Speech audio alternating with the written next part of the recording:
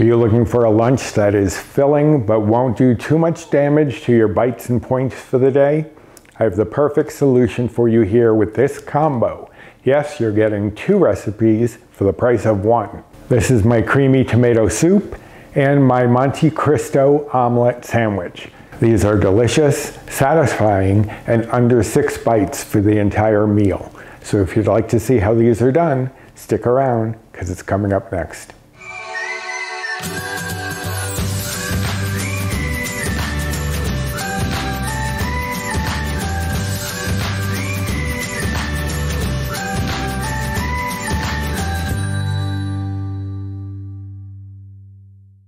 Hello and welcome to my kitchen. My name is Roy. I am a home cook and amateur baker, and I am here on this channel sharing recipes that have helped me to lose over 125 pounds, whether those recipes are mine or someone else's. Now today you're getting a 2-for-1 special. We're doing a soup and sandwich. Now both recipes are mine, but the sandwich is something that I picked up from the internet, I think early in quarantine, where people were doing these omelet sandwiches, they called them. But I have adapted that to be not only low bite and low point, but also to be more reminiscent of a Monte Cristo sandwich. But we are going to start with the tomato soup. So let us go over the ingredients quickly. This is a quick and easy tomato soup. There's no tomato peeling, no blanching, nothing fussy. Quick and easy and extremely low bite. So I have my cooking spray. I have a 28-ounce can of crushed tomatoes. I have a 1/3 cup of fat-free half and half. I have here about 3/4 cup onion that's been kind of finely chopped. It doesn't have to be too fine because we are going to blend it at the end. You won't have to blend it if you don't want to, if you like those little chunks in there. But I am going to blend it because to me a tomato soup is smoother than what I would get if I didn't blend it. I have a cup of low sodium chicken stock. I have here a 1/4 cup of grated Parmesan. That is about 18 grams. Here I have a tablespoon of lightly dried basil. If you wanted to use fresh, I would use 2 tablespoons, and you can also add some at the end if you want a little garnish. 1 teaspoon of Worcestershire sauce. With this jaw, I can't say it, and yet I still keep using it. 1 tablespoon of sugar replacement, which may seem an odd item for a soup, but the sugar replacement, and I use Swerve, which is a 1-to-1 swap for sugar. If you're using something that's not 1-to-1, you'll have to figure out the ratio to equal a tablespoon. That's just going to help cut down the acid from the tomatoes, and you can adjust that to more or less if you want. It's a sweetener, so it's not going to add any bites or points or calories. I have a tablespoon of minced garlic, which is basically 3 cloves minced. If you don't want to use the garlic, if you want to reduce the garlic, add more garlic. It's totally up to you. Same with the onion, you can play around with that. And a 1/4 teaspoon of black pepper. So those are all the ingredients. I have my soup pan over here, just a medium pot. I have my pan for my sandwich after, but we're going to get started on the soup. So let me shuffle a few things around and we will begin. Okay, so for the soup, what we're going to do, I have my medium saucepan over medium heat, and I'm going to just spray the pan fairly liberally. It doesn't have to be too crazy, and I'm going to need that for the sandwich, so I'll keep that to the side. Then I'm going to add in the onions. And what you're going to do is just saute these for about 10 minutes until they've softened and started to get a little color. And you can see there are some strips in there and things. Like I said, don't worry about that because we are going to blend this. And again, that's optional. If you don't feel like blending, then don't blend it. But I'm going to let these saute for about 10 minutes, get a little color, get it softened, and I'll be back. Okay, so it's been about 10 minutes.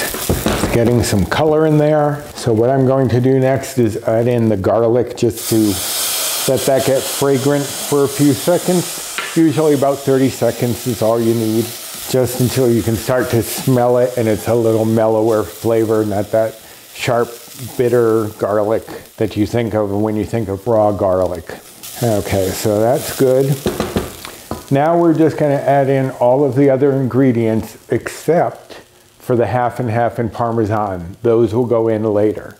But for now, we're going to add in our tomato, and wearing a white apron was probably not the smartest idea on a day that I'm making tomato soup, because as you can see, because the pan is hot, it will start to splatter. White and tomato don't really go, but no one ever said I think things through. Okay, so we just want all of that in there. Then the chicken broth, basil, sugar replacement, the Worcestershire, what's this here sauce? The Worcestershire sauce, forget the sauce. The 1/4 teaspoon of pepper. So we're just going to bring this up to a boil, stir this all around so it's incorporated, because you want to make sure that you've thinned out the tomatoes with the soup, because you're not making tomato sauce, you're making tomato soup. So you need it a little thinner than what you would normally get. So I'm gonna just turn this up to medium-high to start getting it heated up until it starts to boil. Then we're gonna turn it down, but I'll show you that step when we get there. Okay, so we are at a boil. It took maybe about 2 minutes for everything to start to heat up and bubble. You can tell it's about ready when you see it start to bubble, and then you stir it, and then the bubbles immediately come back when you stop. That's when you know you're at the right point. So what we are going to do now is turn this down to medium low, somewhere where you can keep the simmer.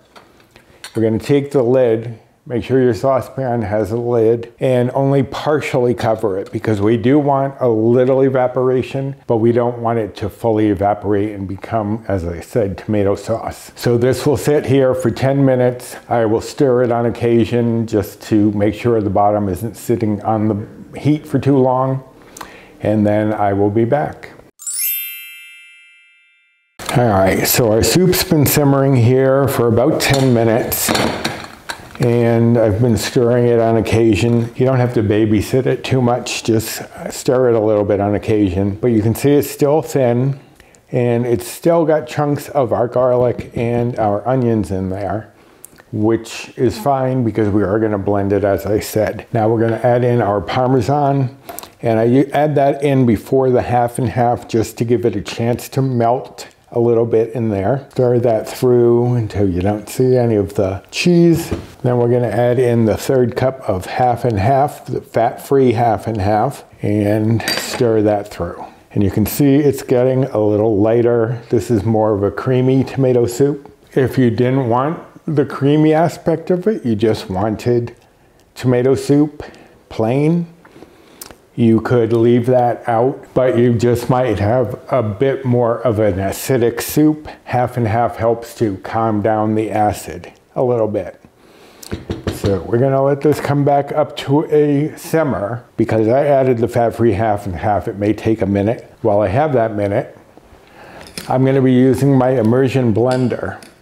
But if you were using a regular blender, I've gone over this before when I've talked about blending soups, because they are hot, when you start to blend them, it starts to build up pressure. And the pressure could blow the lid right off of the blender, which is why they have this little thing in here called the fill cup, because it allows you to fill the blender with things. What you would do is make sure you take this off, pour your soup in here, put the lid on tightly, then take a clean dish towel and put your hand loosely. You just want to kind of loosely cover it. This is going to allow us to keep things from splattering all over the place as it blends, but it will also reduce the pressure of the hot soup whirring around in there by letting some air escape as well. That's all there is to it. But I'm going to use the immersion blender because that's just a little bit easier. And you just want to warm that cream through, and it's steaming, so that looks like it is good enough to me. So I'm going to take my immersion blender and just start blending to get rid of the chunks of garlic, break those down a little bit, as well as the onion. It will also more finely chop up the basil. And if you're using fresh, you can add a little bit of extra basil after you've blended it. Okay, so I'm just going to turn this off before I start, and I'll be back once we're done.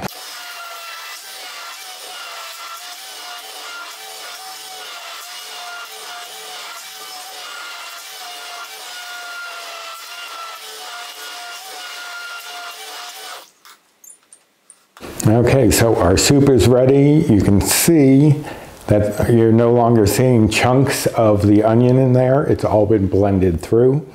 Our soup is ready. Let us move on to our sandwich. Okay, so the soup is sitting there staying warm for now, so let us get started on our sandwich. We're going to go over the ingredients. As I said, this is a Monte Cristo style omelet sandwich.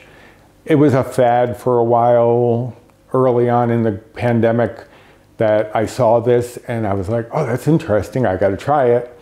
So I've just adapted it a little bit. And if you're not sure what a Monte Cristo sandwich is, typically it is some mustard, some Swiss, or any cheese really, but typically Swiss, some ham, some turkey. You make the sandwich and then you dip it into an egg batter, kind of like French toast, and you cook it that way. And so it comes out kind of like a French toast sandwich. So let me go over the ingredients. I have my trusty cooking spray here. I have 2 eggs. They are at room temperature. And you could use 3 if you wanted to and didn't mind adding the extra calories. It wouldn't add any bites or points, but I decided to keep it at 2 because 2 seems sufficient as long as they are large eggs. But if you wanted to add another egg and make it a little more eggy, you could easily do that. I have 2 slices of low bite, low point bread. This is the Freihofer's Italian 40 calorie.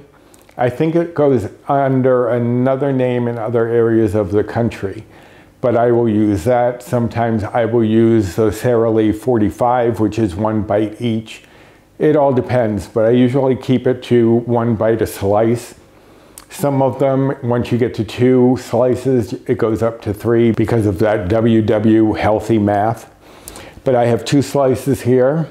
I have 2 slices of ham. This one is just the smoked ham in the little container, like Oscar Mayer, Hillshire Farms. They have those packages that it's like 1 serving, which is 2 ounces, is 1 bite. And I have 2 slices of a similar turkey. Now, because these are 2 different items, when I input them into the recipe builder, it is adding another bite that it shouldn't be, and I'll tell you why. These are each 2 ounces for 1 bite. I only have 1 ounce of each one, but if I put them in separately, what it will do is calculate them separately and it adds a bite.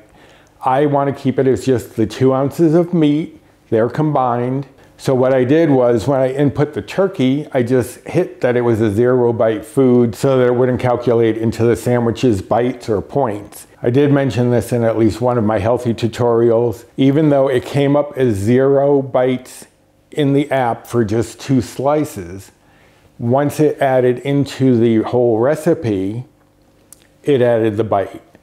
So what I had to do was mark it as a 0 bite food to bring that back down to normal. You could leave it as it is if you don't want to play around with it, but I am only using 2 ounces of meat here and I'm not going to spend an extra point that I shouldn't be spending. Then I have 2 slices of fat-free American cheese. Now, 2 slices for the one I'm using is just 1 bite. Depends on what kind of cheese you use.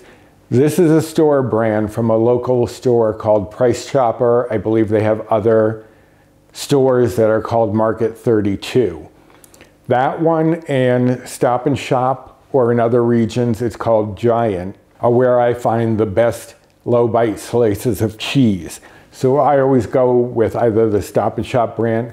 Store brands seem to be lower in bite sometimes, like in this case, And that may be because they're not adding extra things to make it more creamy or whatever they're doing to try to keep you coming back. It's a store brand, so usually they don't try to pretty it up.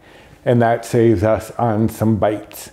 But just input whatever you are using into your recipe builder of your app and you'll be fine. And the last thing is I have 1 teaspoon of Dijon mustard. And that's because a typical Monte Cristo usually has some mustard in it. But we're not going to be putting it on the bread. But I will show you that in just a second. Let me just shuffle a few things around and I'll be back. Okay, so for the sandwich, we're going to start with the eggs and the mustard.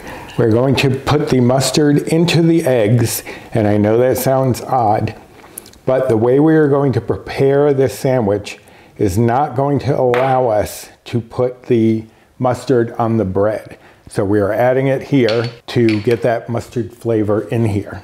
And I'm just going to take this and whisk this up. And you could add a little salt or pepper if you'd like. The mustard has a bit of saltiness, so I'm not worried about adding salt to the eggs. But you just want to beat these, but you know how to beat eggs. I'm sure you really don't need to see this that much. So that's going there. Now bring in our pan and our cooking spray. And I'm going to set this over medium-high heat. And since we just had the soup on here, it's probably going to heat up fairly quickly. Spray the pan, especially around the edges. Okay, the pan is heated up. I'm holding it about 1 inch above and I can feel the heat on my palm. That sounds good to me, so I am going to take the egg mixture. Now this goes pretty quickly.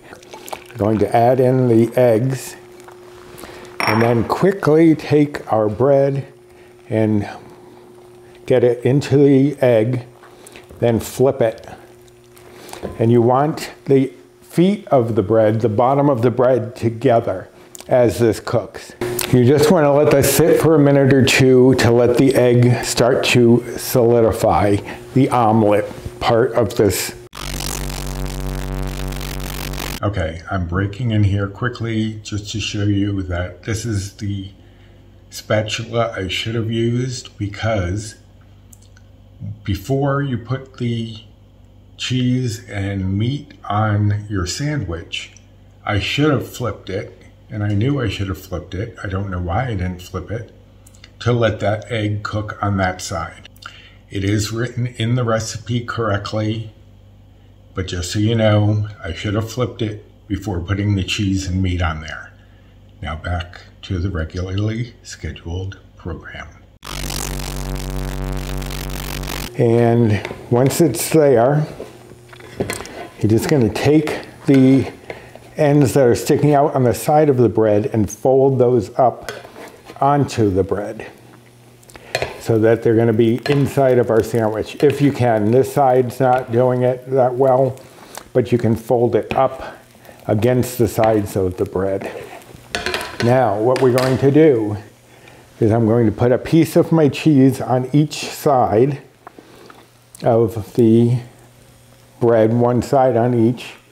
I'm going to add the turkey and a little bit of freshly cracked pepper, and then the ham and a little bit more pepper. You don't have to add the pepper, that's just my embellishment. Then we're going to take this edge with just the cheese on it, and we're going to fold it up over onto the other piece of bread. Now you can see on this side, I did miss a little bit of the bread at the edge, but it's not going to be that big of a deal. And it kind of looks like an omelet the way it is placed right here, which is how it got called an omelet sandwich. Although I think of an omelet sandwich as a sandwich with an omelet inside of it. But that's what they called it, so that's what I'm calling it.